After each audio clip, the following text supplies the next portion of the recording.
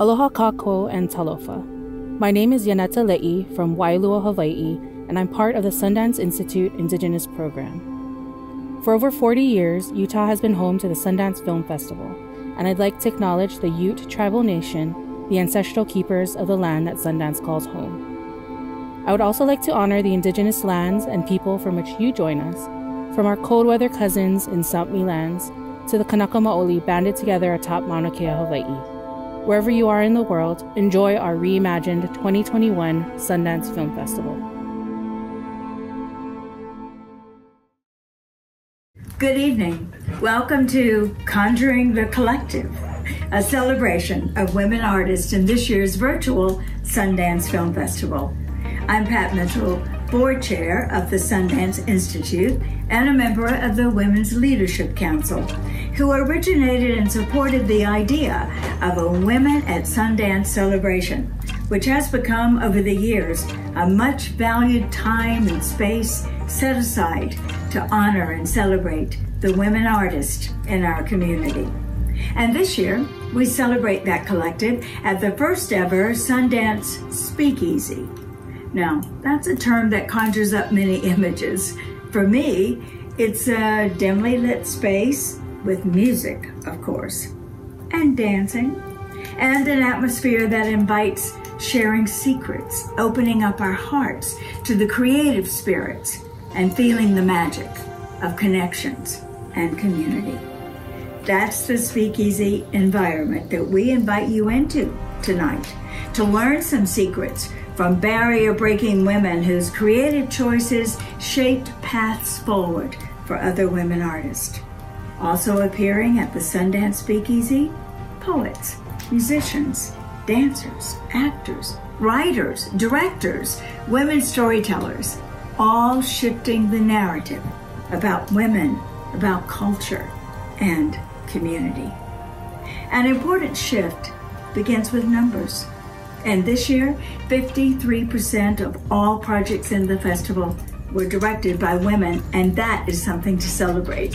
While we recognize we have a long way to go to true equity as artists and media makers, especially that's true for women of color. Women come together around common purpose or in community. We dream some of the same dreams.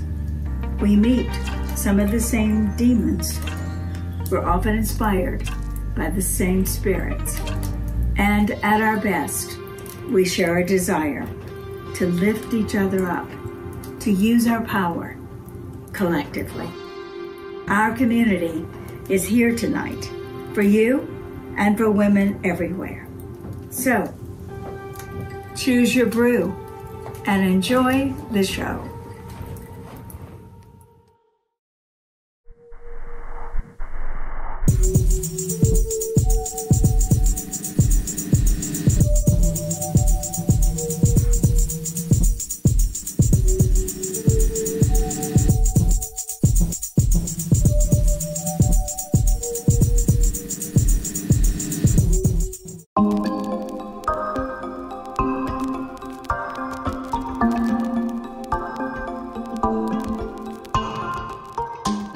I am Rita Moreno, and I am the subject of a documentary called Just a Girl Who Decided to Go For It. And it was submitted to Sundance, and it made it. I am so thrilled. Out of 15,000 submissions, I'm told, I have to show off. I became one of the 10. So you're looking at a very happy Puerto Rican woman. A book was written about me, and it was published by HarperCollins. And I didn't even know a word of it till the publisher said, it's coming out, and we hope you like it. It's about your life.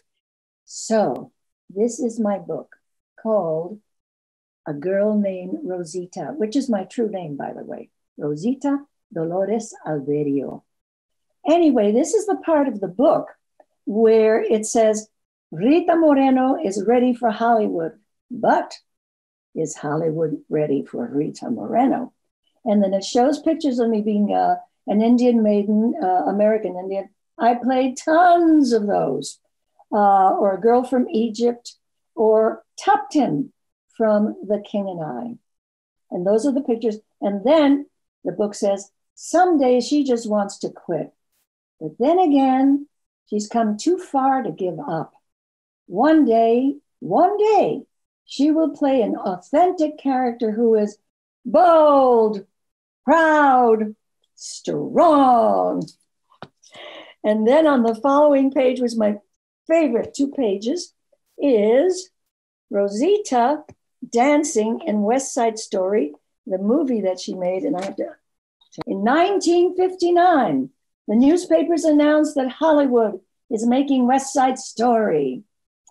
And the first Broadway musical to hit the movies. This film, this part of Anita is everything that Rita has been waiting for. Boy, you bet. She auditions for Anita. That means I tried out for Anita. A proud Puerto Rican female lead the big part. And for a month, Rosita practices step, turn, snap, kick, swish, jump, twirl. And that is my favorite page with all these wonderful little figures of me dancing and loving every moment of it. I come from an era when someone like myself didn't even have a role model. I made a role model for myself of Elizabeth Taylor because she was a teenager like myself. And if she could become a star, well, maybe I could. That was really very unrealistic, but I had no one. I didn't have a mentor. I had no one. And it's heartbreaking. I mean, look at all the gorgeous, wonderful women writers now there are in the Black community. Oh my God. What do I envision in the future for women in the arts? Well, I'll tell you something.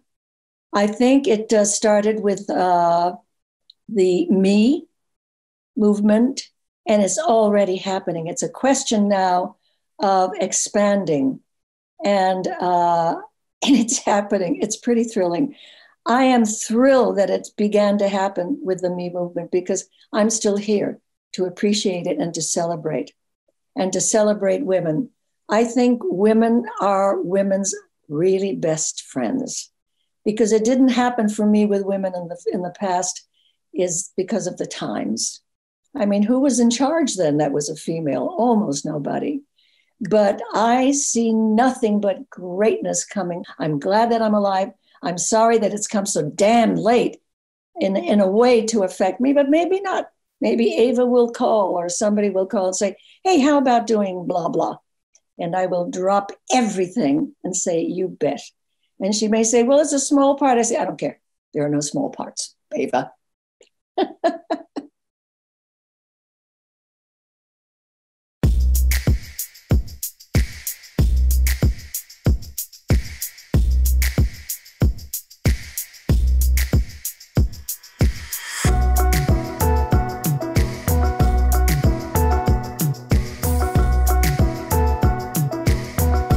Hello, my name is Apiorkor Sarah Mashong Abe. I go by Apiorkor on stage. I'm a Ghanaian poet, author of The Matriarch's Verse, a media practitioner, and an activist. The poem I'll be sharing with you tonight, I titled Bewitched Vaginas. I wrote it specifically for this Sundance Festival event because when we think about the word vagina, a lot of the time we think of it as a dirty word. But what better way to describe and celebrate women than with our vaginas, which are unique to us? So I hope that this is a call to action for women all over the world, regardless of your race, regardless of how you identify in any sphere of life, to come together so that we can work together for power. Enjoy. Ago. Amen. Ago. Amen. Ago. Amen. I am the royal town cry. I am the queen of my poetic woman queendom. I am the goddess of poetic African savannas, jungles, rivers, and oceans. I am the lioness, the tigress, and the Ghanaian mermaid.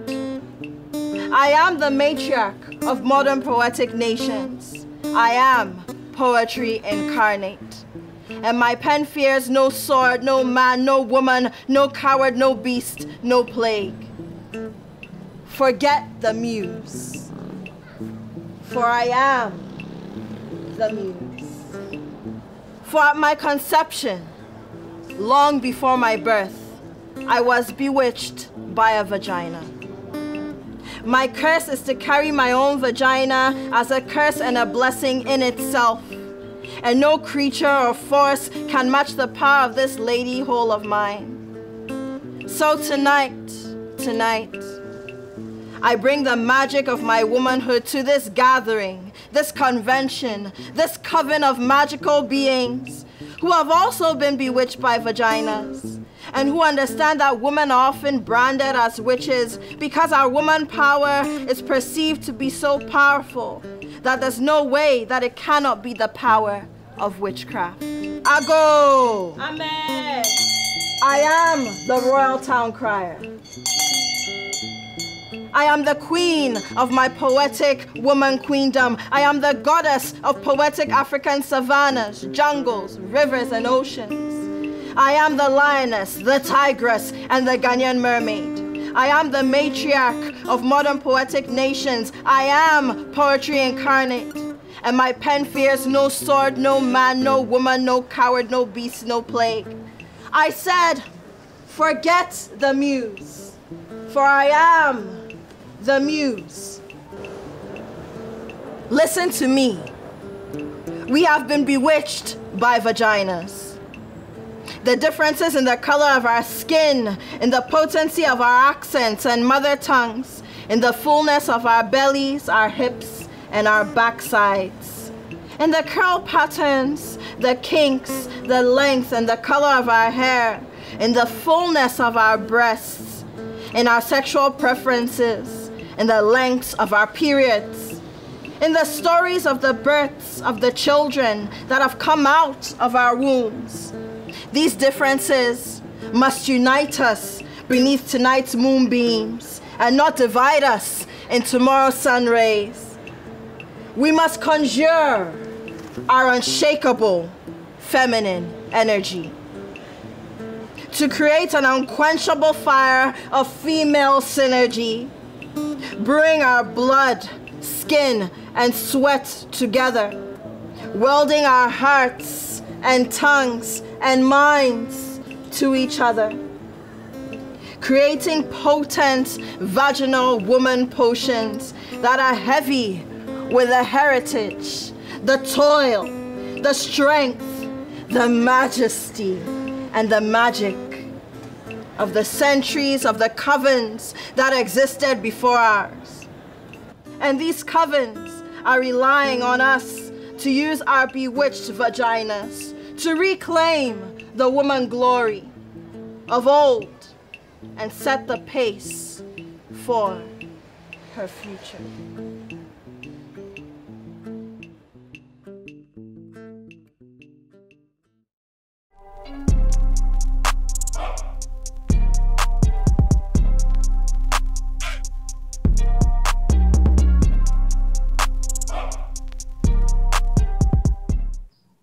Hi, I'm Marlee Matlin. I'm a Caucasian woman wearing an orange and gray top with a gray sweater and a pendant that represents I love you in sign language. Hi, my name is Siân Heder. I am also a Caucasian woman with blonde hair wearing a jean jacket. And I am the writer-director of CODA, which is premiering in the US dramatic competition of the Sundance Film Festival. And Marlee is one of my lead actors. I play in the film CODA, the character Jackie Rossi. It's a beautiful film. I play the mother of two children, one who is deaf and one who is hearing, and my husband is deaf in this film. So the story of CODA is about, CODA stands for Child of Deaf Adults. And the story centers around Ruby Rossi, who is a hearing girl in a deaf family. and the family work as fishermen in Gloucester, Massachusetts. And Ruby has a love of music and finds herself torn between pursuing her dreams and feeling responsible to her family and her fears about abandoning the family's fishing business.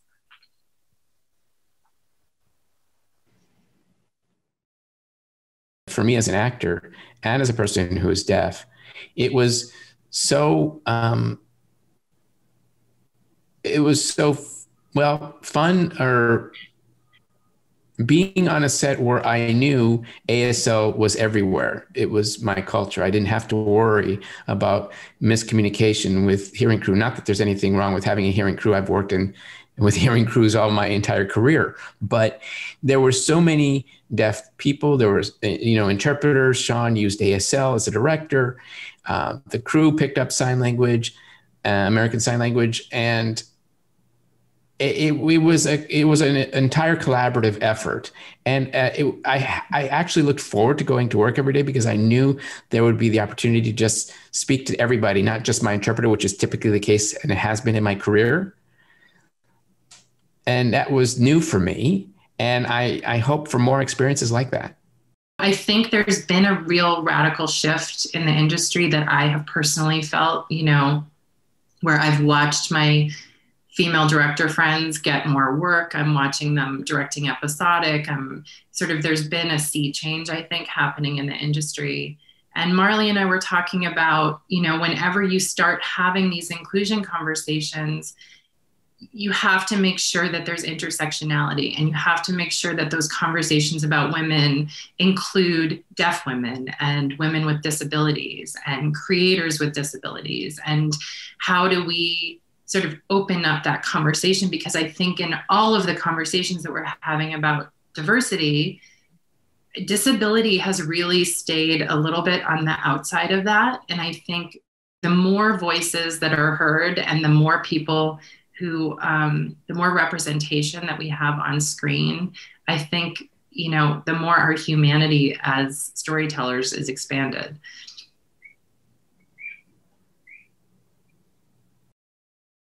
In order to, to make a film work, you always have to be aware that you do your homework as a director, you reach out to organizations, you do whatever it is. And having to incorporate the deaf community is no different. You consult, you collaborate, you do what you do in any film. So it's not any different. So I wanted to add to what Sean had to say, that I have to say my first film, by the way, was directed by a woman.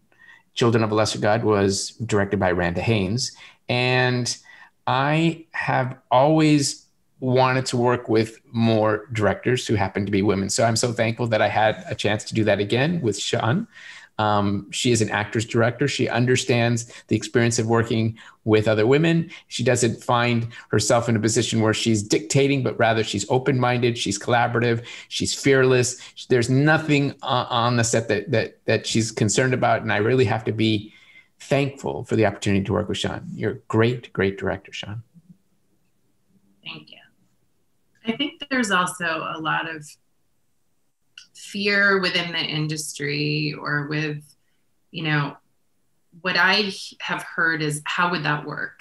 If I write this role, if this is played by a deaf actor, how does that work on set? And I think the thing that we need to embrace is, like, yes, it might work differently. And yes, there are different elements that you need to have.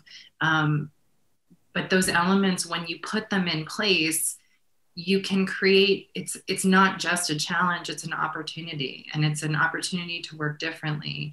And I found that this set functioned better than other sets that I've been on. And because there was a connectivity between different departments, because everyone was focused on communication.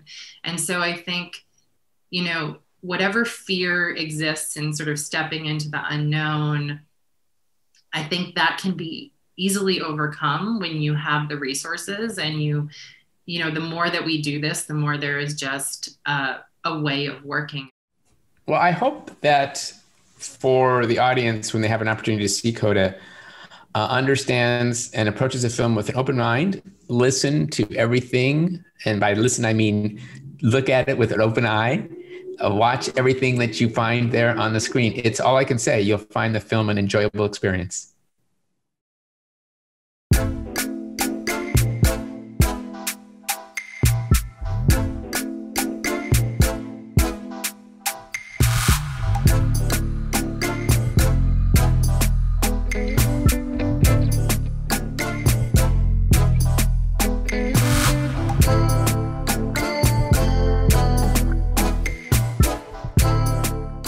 My name is Judith Jamison, and I'm the former artistic director of the Alvin Ailey American Dance Theater.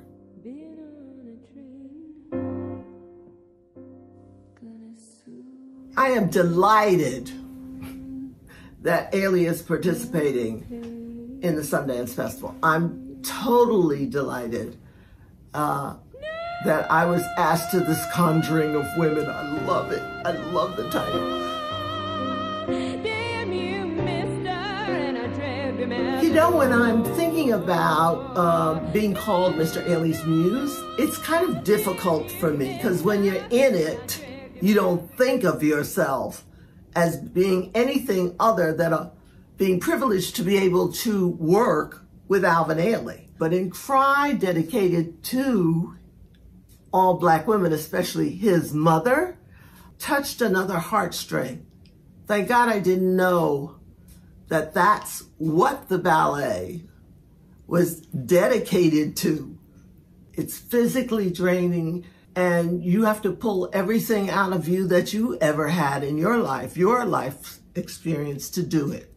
So he did this with so many of us. So considering myself a muse later on in life, okay, I'll take it. Thank you, Mr. Ailey.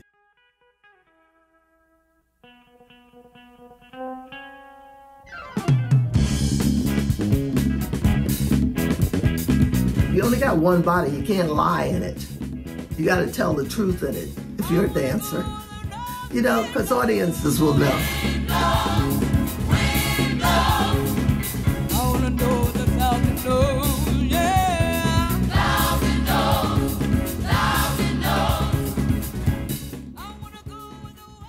The women just pile up, not just dancers, but just women in your life, your teachers, as I say, a nurse or you know, whatever.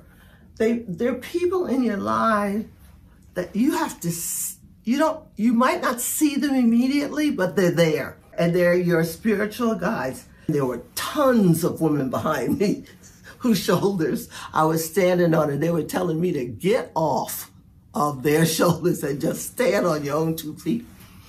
Powerful forces always in women. Don't we have a VP who's a woman? Thank you. Black woman? See what I mean? But in the meantime, as a woman, you plow through. Women have been plowing through forever, haven't they? I mean, just, you make a way. You make a way. And you get to where you need to get to. In the time I was growing up, I was a Black woman. I wasn't just woman, which is not a just anything, but I was a Black woman. Do you know the hurdles that I had to go through? I didn't think about the hurdles. I just went, you know, because there were people behind me who did the same thing, and they didn't waste their time. What way have I noticed that women artists, creative people, are better together than apart? Sometimes I notice that. Not all times do I notice that. But even when what I find interesting about women is that even if we're out here someplace going different ways, we always do this because we have to. We have to. This is the way the world is, you know, it just is.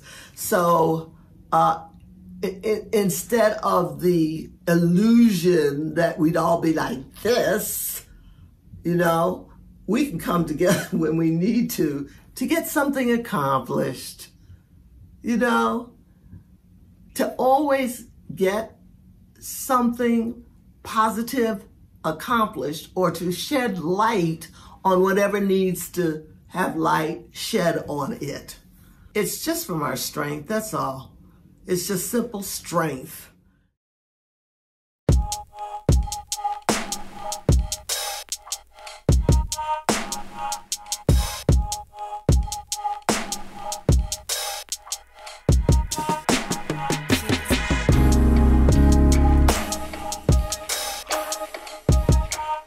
Hi, how are you?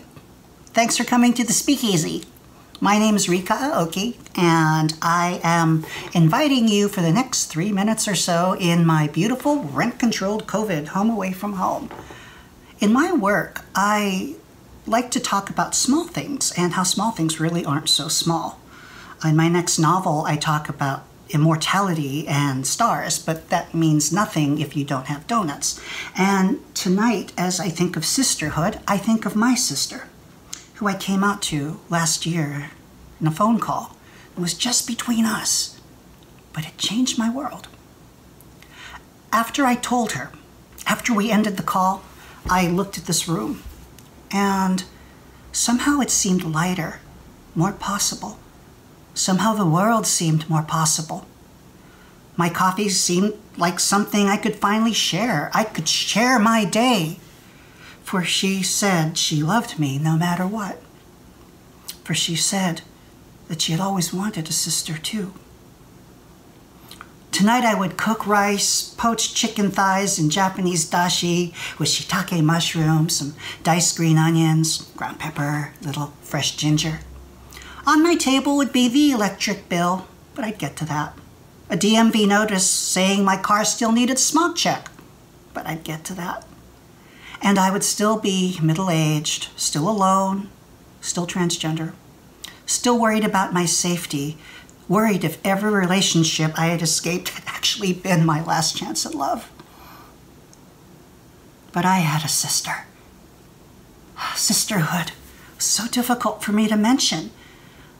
We talk of sisterhood, of chosen family, of sisters of color, of trans sisters, but so often sister translates to afterthought, to survivor, to mourner. How every morning one wakes up and learns that another sister's missing, that another sister might be dead. And yet my grandmother showed me how to pickle eggplant, and one day when my sister asks, I'll show her. Or maybe we'll just order pizza because sisterhood. Because now, as I think of sisterhood, because now I can imagine all my different sisters in my queer, trans, greater sisterhood, I can imagine that one day we might share a cheaper DoorDash alternative, chat about that awful stuff you have to drink before a colonoscopy, about the vice president on the cover of Vogue, about whether to save for a hybrid car, about the pros and cons of pumpkin spice latte at Starbucks, about nothing, about love. Love that exists even when one doesn't have to struggle, even when one doesn't have to try. Thank you. Take good care of yourselves, okay? Hi, I'm Amy Redford, and I am in awe of all these remarkable women. The other night I was perusing this impressive lineup in search of what to say, and my daughter clocked my struggle, and looking over my shoulder, she said, "Mom, are you speaking for all women or just women at Sundance?" And I said, "Honey, I just learned to speak for myself. I could never speak for all women. We are not all the same." And that got me thinking. The importance of supporting a spectrum of female experiences has never been more important. These artists, these stories, remind us to dislodge from the familiar and see through an unfamiliar lens. There we find community and the dignity of difference. These stories are the bridges. I'm so humbled and inspired by all of you who have deposited your craft in the cultural landscape. I'm grateful on behalf of all of the youth who lean towards a female identifying experience. Over 4 decades ago, my dad and the founder of the Sundance Institute understood the ROI of women getting the requisite toolbox to tell their stories. This vision was given wings by many of you in this room. Thanks to Carrie and Pat and all of you in the Sundance community for helping us hold space tonight. And thanks to the artists for letting us bear witness.